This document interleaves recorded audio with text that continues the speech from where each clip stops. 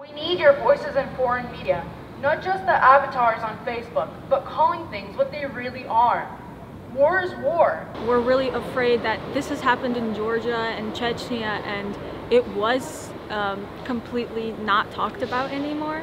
And we're really afraid that that may happen with Ukraine, that people's safety about where they are right now is more important to them than actually acknowledging what's happening, because it's too scary. This is what the world must protect. In Ukraine we have a saying, Разом нас багато, нас не подолати. Together we are many. Together we cannot be defeated. I currently have an aunt who is stuck in Kiev and also a cousin.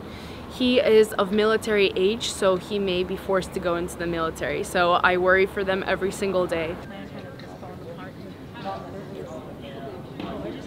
We're trying to spread awareness so that all the Rutgers students feel for it, because a lot of students, they just go by and they don't think about how this can impact the world. But it is between the West and the East. It is between Russia, it is between Russia and Europe. So the fate of Ukraine is also the fate of the world.